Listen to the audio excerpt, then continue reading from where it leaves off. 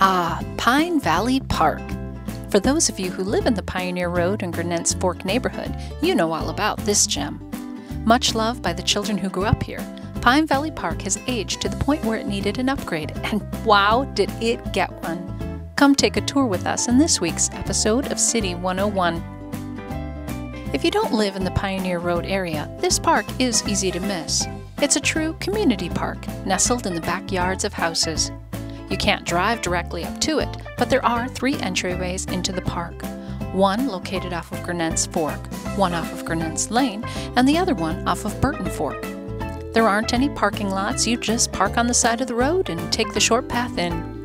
Pine Valley's unobtrusiveness has kept it something of a neighborhood secret, but its recent upgrade has made it a destination for families and kids citywide. In early spring, Public Works staff held an open meeting in the park and welcomed the public to view playground plans from 5 different companies and give feedback as to which one they would like to have installed. It was an excellent example of community engagement, and work commenced on the park.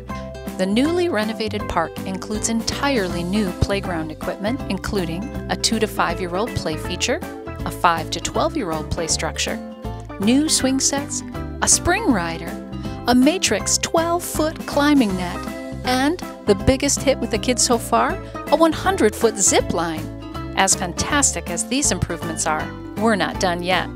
Public Works staff will be installing a new basketball court, benches, light poles, new bases, and a pitching mound for the baseball field. The final steps will be new grass and dirt work, which Public Works hopes to have completed in October.